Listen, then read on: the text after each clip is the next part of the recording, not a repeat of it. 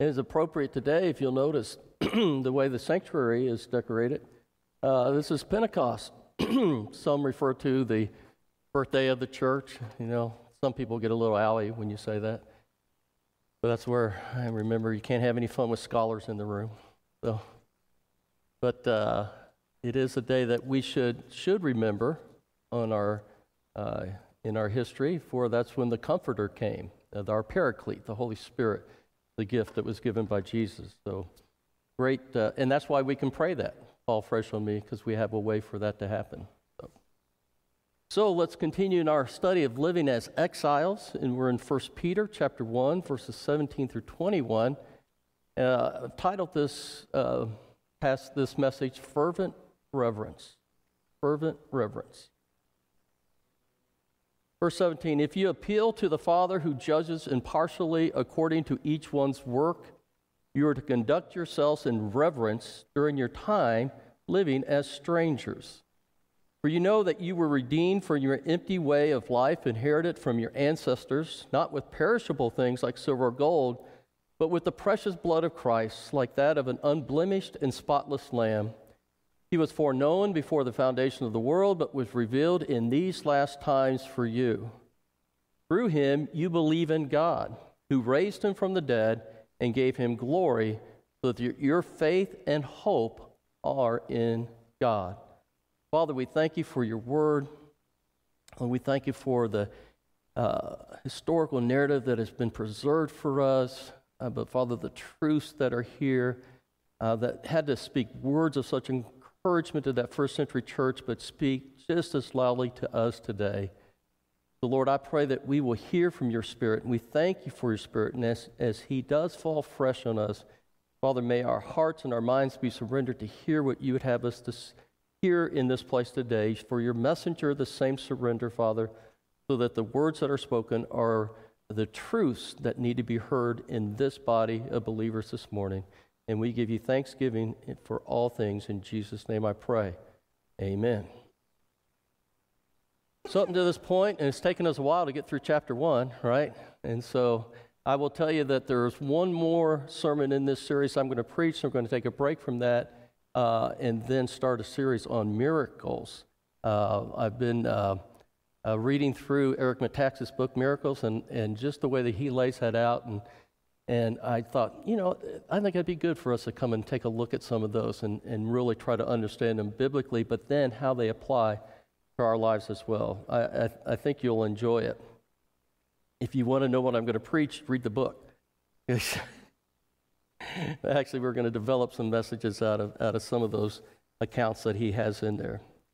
So Peter, up until this point, he's challenged that first century group of churches to remember who they are, that they are the chosen ones of Christ, that they have hope in salvation. It's an undefiled, it's unfading, it's imperishable, and we have a great hope in Christ, and we are to live faithfully, and not only living faithfully, but in the process we are to serve others, and we're to be holy, simply because God is holy. I mean, we can say those words, right? They just roll out of our lips, like be holy, like that's something good. No, it's something we work towards, but it is something that we need to grow in, that we need to mature in, and we need to take on the character of God. And we know that starts to happen within our lives and is born within us when we start to manifest those fruits of the Spirit: love, joy, peace, gentleness, kindness, long-suffering, patience. I think I've missed some, but go to Galatians 7, and you can read the whole list for yourself. But when those start to be manifested in our life, we know that we are taking on the character of God, which is going to allow us in times of persecution, adversity, crisis, whatever, to be able to stand firm.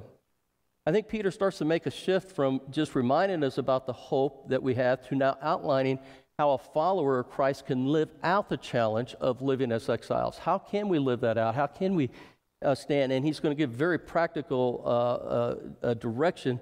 And that's over the next few chapters, so we won't get into all of that, but I think today and next week, as we understand the power and the authority and the richness that we have from God's Word, and understanding what it means for us to be in it and how to use it, But I think we need to start here, and that's understanding this idea of reverence. It's a simple little line in here.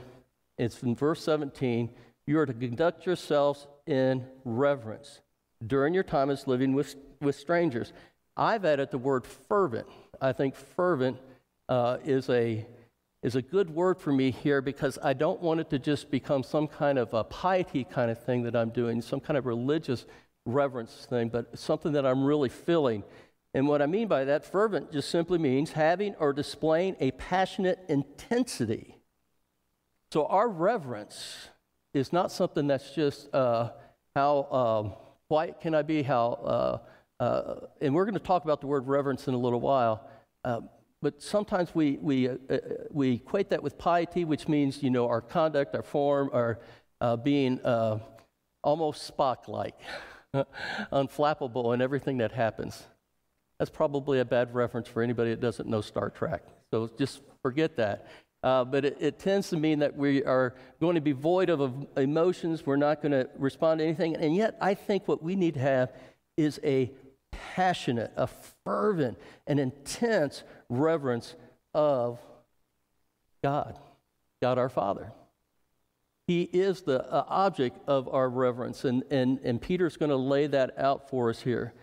And I think once we know, and we know what we have in our hope and our salvation, that glorious joy, that glorious hope that has been given to us, we need to now know where the roots of that come from. And it's in our relationship with God, who Peter is going to refer to here as Father. It's an interesting word, it's an interesting choice, and it's also an interesting way that he put that together when he said, we appeal to the Father who impartially judges all. And so he's wanting us to make sure that we understand that, one, God is sovereign, Father's over everything. He is the one that ultimately is judge over everything.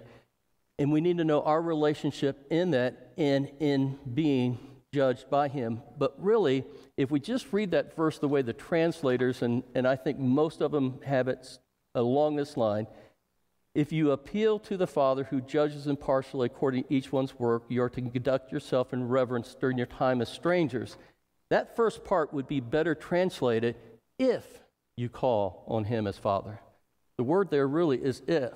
And that word, if you'll carry it out, and especially in the context of what Peter's writing here, since or because. And we find that throughout the whole New Testament in relation. Sometimes it'll have the word if, but we need to understand that word really means since. So since you call on him as Father, and this is what Peter's trying to establish here at first. Since you call on him as Father. Now, what does Father mean? And this isn't our typical word Abba here for Father. In fact, it's the word pater. And if we look at the word pater, it denotes a number of things. It can be biological. It can be an elder. It can be someone of high respect. I think the use here that Peter is using is he's referring to and using pater, and it would be a correct way, as Heavenly Father, or as some translators have taken it, Father of all believers. Father of all believers. So this is our Father. This is what brings us into the body of Christ. We are adopted in. We are joint heirs with Jesus, and we are brothers and sisters in Christ, and he is our Father. But he also says he's the judge. And he says he judges impartially. Impartially simply means without respect to persons. And he says he's judging according to what work has been done. Now, in the life of the believer, now I get the whole thing. We're going to come. We're going to be given our reward. And, as many gospel songs say, then we're going to turn around and give it right back to Jesus. The reward for me is opening my eyes and seeing Jesus. I just want you to know. And that's what we need to know, I think, the judgment that we're talking about here. Impartially judges for what work he has done. I think it has application for all of those. I think it has application for our obedience and how we walk faithfully and serve him. But I also think it has application here that he's impartially judging, are you one of his?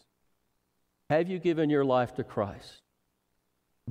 Since we call him on Father, we're understanding that the work that has been done in us is the work of transformation, of being born again, of surrendering our life to Christ and walking for him. And if we understand that we're a transformed person, we're a transformed individual, that our sinful nature has been removed, we've been forgiven, and we now have the righteous nature of Christ living in us. This makes sense then in verse 17 when he says, so conduct yourself with reverence. And I've said, as exiles. And he says, as strangers. Same word. It means the same things. As foreigners in this land. As this is not our home. Our home is a kingdom of God, and we need to live in that. And he says, conduct yourself with reverence. Reverence there, the word phobo, or fear, it trips a lot of people up. When they hear the word fear, immediately they want to translate it the way we do in the West, and I need to be afraid of this. And so I come before the Lord, but I come with trepidation. I come with almost, I'm not sure I want to go into the presence of the Lord. I'm not sure what's going to happen. It's kind of like the people around the mountain when Moses was up visiting, or God was visiting Moses on the mountain. They saw the thunder, the cloud, and they were afraid. That's not what we're talking about here. What we're talking about is in this word fear, and it's better translated as profound respect and awe. That's why I like A.W. Tozer's book, The Awe of God. I think it's one that we could read every year, that we forget to be in awe of God and who he is. It's something we need to be reminded, and that's why I come back to the idea of fervent reverence, that we keep it with an intensity and we understand who he is, and we give him that level of respect. It's a level of respect, a level of honor, and oftentimes the way that that's manifested in ourselves is the way that we fulfill our life of service to God. In other words, our lives should reflect the way that we live, the way that we conduct ourselves, the way that we live faithfully and obediently unto him, and the way that others would characterize that is because of our profound respect and awe of our Father. We call him Dad. We need to honor Dad. We need to reflect that in our life. And Peter says, in case you forget, let me remind you once again why you do this. In verse 18 and 19, he says, we've been redeemed. And in particular, we've been redeemed from an empty way of life. That's really an interesting phrase. But first, let's deal with redeemed. Redeemed simply means to be set free, to be liberated, to be delivered. And we know that to understand that we've been delivered and we've been liberated from our sinful past, that which breaks our relationship with the Father. And because of that, we have been delivered to walk and live in him. We've been set free. We've been liberated. We've been delivered. And it says, from an empty way of life inherited from our ancestors. Let's not get tripped up on this, but let's hear the truth of it. Inherited here simply means pertaining to the teaching and traditions handed down from our ancestors. You catch that? The traditions and teachings that have been handed down from our ancestors. In other words, what happens is we get into a mode, we get into a rhythm to where we've done certain things so long in such a way that now becomes the legal way for us to live out our Christian faith instead of being set free from that. In fact, what he's talking about here are the traditions and the teachings of the Israelites. And if we know something about those teachings and those traditions as they grew, I mean, it started out simple, right? 10 Commands, right? And listen, if we read the 10 Commandments, it takes us a lifetime to learn how to really live in those. That's enough. And it should guide us. But what the Pharisees and the scribes and others had done over the years, they kept adding to it, and taking everything that they could to where the law became so complex and so confusing and so the traditions of them so deep that no one could really measure up to it. And you know what they did? They kept them. They honored them. They knew they were there. And when they needed to, they turned back to them. But for most of them, they didn't live it out. They said, that is way too much. I can't do it. We're going to figure out another way. If those who were in Sunday school a few weeks ago when Ed Sladek showed a sermon by Fred Craddock, in that was a really powerful moment. I really like the line he used after that, and I've used it several times. But when he was talking about the Israelites, and it makes my point here, Because the year of Jubilee, when Jubilee would come around, everything that you either lost, let's say you lost property because you couldn't pay for it, or you borrowed money, you couldn't pay it back. Anything that was yours originally, when it was Jubilee, then all of that reverted back to you. And so you knew that it was only going to be lost for a short period of time. Now you think about all those people that obtained that property and those possessions and that wealth. They had to give it back.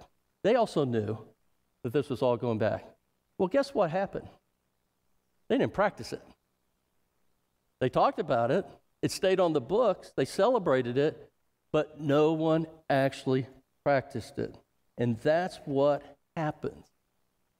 And we cannot and we must not get ourselves caught in the trap of being so comfortable with our traditions and our teachings that we aren't open to being set free and liberated and delivered and to live as God is calling us to live today. It's a worthy thing to reflect on. If not, what we do is we get into this comfortability and we get into compromise, we get into accommodating, and now we have to go back and do the whole sermon series of the 7 churches in Revelation. And we don't want to do that. So we're going to choose to give ourselves to the Holy Spirit because we've been set free, we've been delivered, we've been liberated, and to move as He moves in us. And I really like this last section of verses 20 and 21, because it's the foundation of why we believe. We believe in God because of Jesus, simply put. Because Jesus is our, oh man, you're getting better, all 3 of you. He really is the one that makes this happen in our life. I love the description that Peter gives us here. Jesus was spotless. He was unblemished.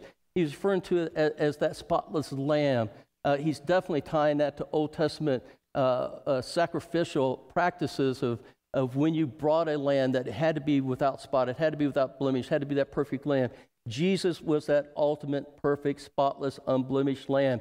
And He shed His blood.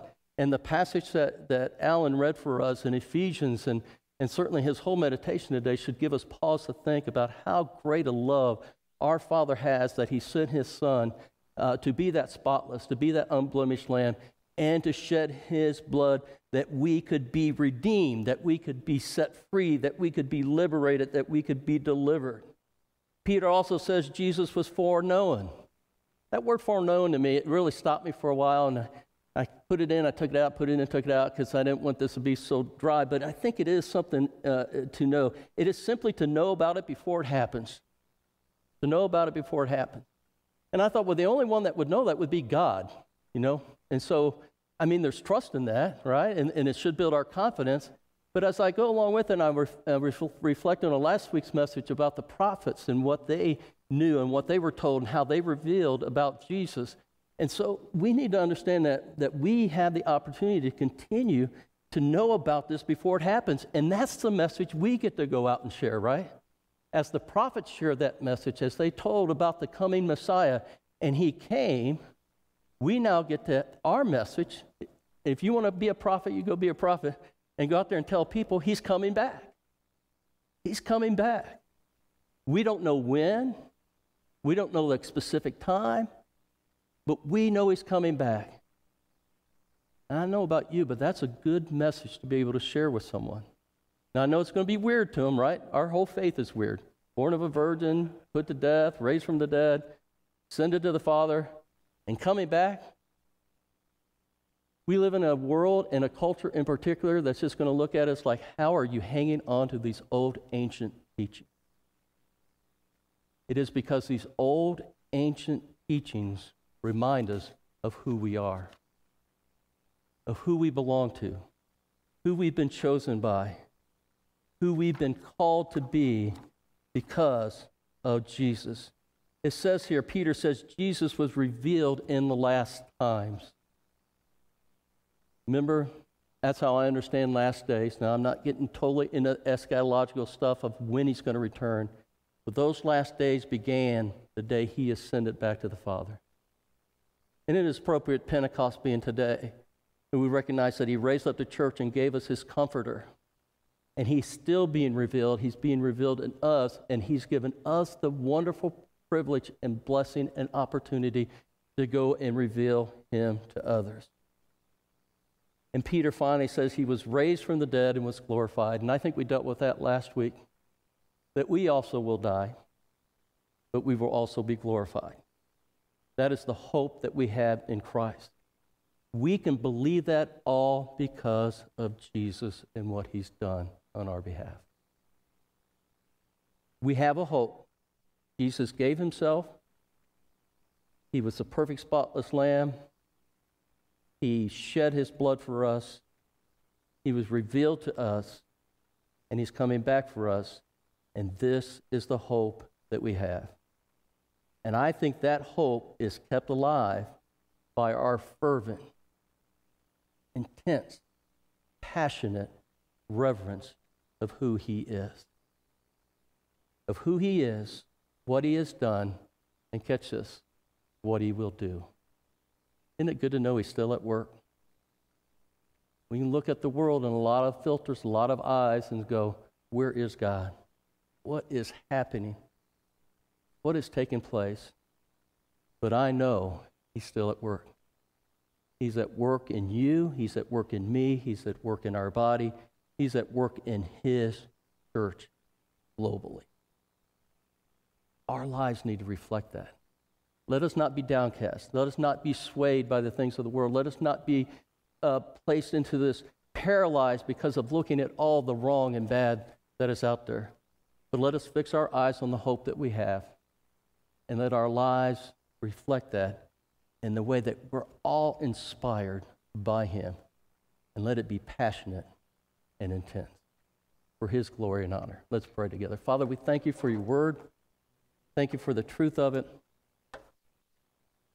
Father, I thank you that we can be encouraged, that we have something we can be passionate about, something that is everlasting, something that we know deep within our being to be true and real.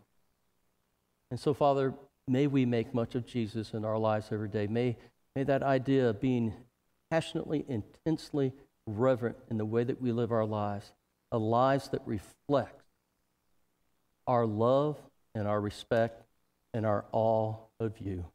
In Jesus' name I pray. Amen.